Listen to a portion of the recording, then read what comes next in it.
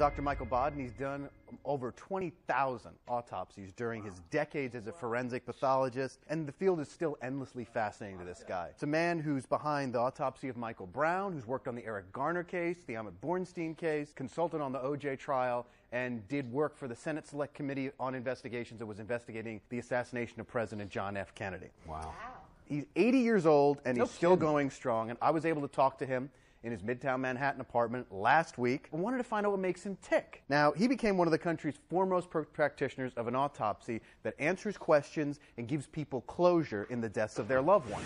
He said, look, my son died, an autopsy was done, they won't tell me what the result was, I can't ask any questions, I'd like to know why my son died, and they always want to know, did he suffer when he died? What does the autopsy tell you? And it's because they were unable to get that information from the powers that be, is they want a second autopsy. And they were told it would be 6 weeks or so before they get a result.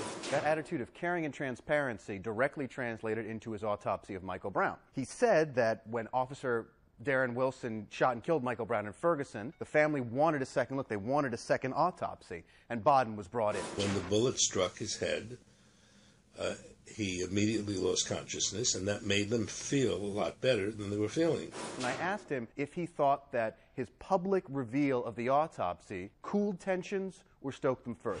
No, I think first of all, I was asked by the family to do a second autopsy for the simple reason they didn't know why their son died. Medical examiners provide a vital service to society, he says, not only in giving answers for families, but they can help find out why a person died and correct wrongs, and then can fix those wrongs in the future. And that's especially valuable for institutions like police and jails.